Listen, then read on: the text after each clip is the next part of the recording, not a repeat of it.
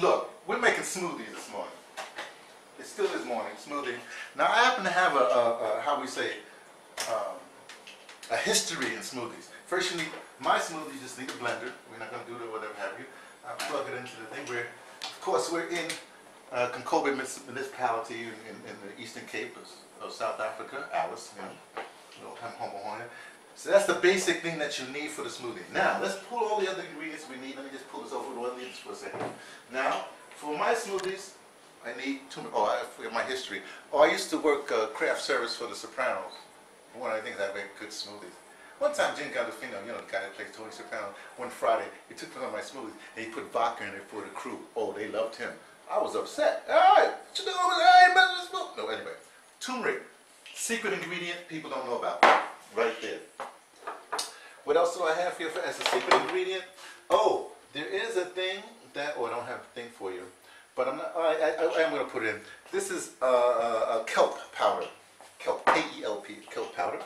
Now, but I have to find my ginger powder. Okay, those are some basic ingredients, right? Now, I have a treat this morning. Well, I need some liquid. I have some nectarine and mango. I think we'll use mango. Don't get all excited, you know what I mean? I very rarely share my mango, so you're lucky this time. The mango, you get the fruit out. I put this fruit in the refrigerator only because I got to take this out. For later, we got to take this. Sorry, like that. I put the fruit in the refrigerator because it was sort of ripe and I didn't want it to No. What I also, I'm going to leave the avocado. I have my avocado and a banana because I'm trying to, ripen my avocado real good. One banana. Always use a banana in your smoothie because potassium is what you need, okay? Okay, so I did one banana. I'm going to use a pear this time. I use a pear this time. Usually I use 3 fruits or 2. And I'm going to take a plum that looks like it's ready to die. That's one. Just one plum. I use this plum here, like that. That's one plum. Oh, I'm even going to throw the last bit of my cucumber in there. It's not a secret ingredient. I'm trying to get rid of the cucumber. That's all. Like that. So that then we have that. Let's move this out of the way. Okay, now we're ready to start. Here's the thing you do. First of all, I put a little bit of juice in the thing. Oh, mango juice. Got to shake it up. Because this is not no messed up juice with just water, whatever have you. Let me see what it says here. Ready to drink, it says here. Let me try to see. Ingredients. Here's the funny thing. It starts with 69% apple juice. It's mango juice. Why do you say apple juice first? It's the filler. But then they have 31 mango pulp. That's good. Ascorbic acid, flavoring. See, a foaming agent. No. So it's really very basic. Versus, say for instance, I think that's what I would do. This is a mango drink that they have out. And what's the first ingredient there? Water, sugar, mango puree. So you're just doing sugar water here. You're a little mango puree. So you want the juice more than anything.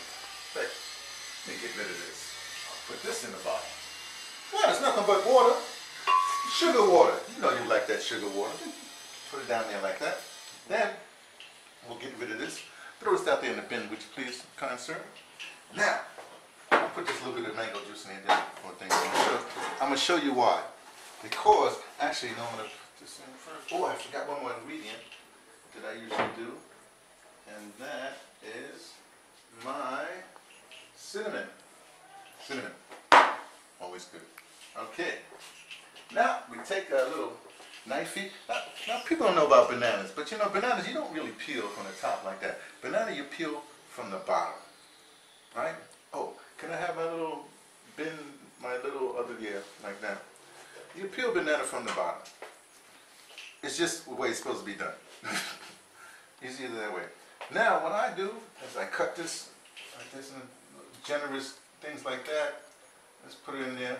My hands have been washed already because I was playing in the sink preparing the water, for Scully over there to do the dishes. He likes to do dishes. I don't know why, but he does. Okay? Then I cut this off like that. I'm going to leave the skin on, right? But I'm going to make it a little bit easier for them, for the thing to chop up by just, sort of doing like that in there. That's fine. Okay, it's all right. Now, here's the thing. Before I do anything else, I'm going to go into my secret bin. Secret bin, protected by Tupperware. I'm not advertising something. It's just really good sealing, like that. And what do I bring out from my secret bin? Move this over here. You ready? Goji berries. I should say I have a long history in really good healthy stuff, but I've been doing this for a long time, at least since the, I don't know, 70s? I don't know. I know a lot about nutrition. Yeah. Okay. Now I take a handful of goji berries. That would be a handful. Handful of goji berries. Now, for goji berries, I never particularly just like to eat them straight, but I put them in here with the juice so it can get a little bit of moist in there, you know, so I just do that. I try to, you know, like that. Goji berries, fine. Now, after I put the goji berries in, then I start, because if I let me just I put some cinnamon in. Some dashes like that. I put the stuff back right away. Why? Because that's the way I am. Now, I put the cinnamon in.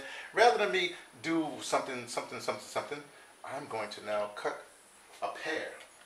Now, I have washed the pear before I put it in the thing like that, but I'm going to wash the pear again. Why? I don't know. I just want to make like, you know, hey, I guess rinse the pear is what I wanted to say. Okay, so I cut it like that. Da-da. I don't bother with that just yet. Oh, can I have, one of these here as a cutting board. I use the plate as a cutting board, like that. I cut the pear right down the middle, like that. You see, it's not soft. It's kind of firm, you know, right? Then again, I cut it along. I call it the seam, but you know, the spine of the pear, whatever have you. Now, here's the interesting thing. I used to be a lab technician, you know, medical technology. The guy that takes your blood and does the work in the lab. You know, serology, parasitology, hematology, chemistry, you know, blood banking, that kind of thing. Now, what I learned from my little thing of that is that, you know, most, what do you call that? I don't say parasites, but most things that's going to live in fruit, they start by living in the stem. So I get rid of the stem, even in something like apples. People sometimes have this funny thing, they want to eat the apple core. Hey, you don't know what's in that apple core, you know what I'm saying? So I always come along there and I get rid of this spine thing, but instead of throwing it away, you know, because there's a lot of nutrition in there, I put it in my little bin like this, because this is going to be, I guess you would say it's compost, but really it goes into my garden. And my garden is fantastic, a fantastic garden. Why? Because I take all my stuff, instead of throwing it in the bin that's going to go to the rubbish thing and be a landfill, I let that nutritious stuff, the stuff that I'm not eating directly, go into my garden, which means I will get it eventually out of the kale or the carrot or the beetroot or the spinach or the long stem broccoli, you know, or the red onion or the radish that I have in my garden. You see, you know, it says spinach, right, like that. Okay, so I do that. Just get rid of that. Done. Then I put that in there like that. I try to help it along by making little bits, you know. It doesn't matter, I have a good blender. Then, now when I do that one, now I go and I use my kelp powder. Now kelp powder has iodine in it. You see, in bread, they used to have a thing, well, used to have kelp, well, used to have iodine in it. Look, in bread, they replace this stuff with bromine. Bromine is bad for you. I just got to say bromine. Bromine. B-R-O-M-I-N. It's bad for you.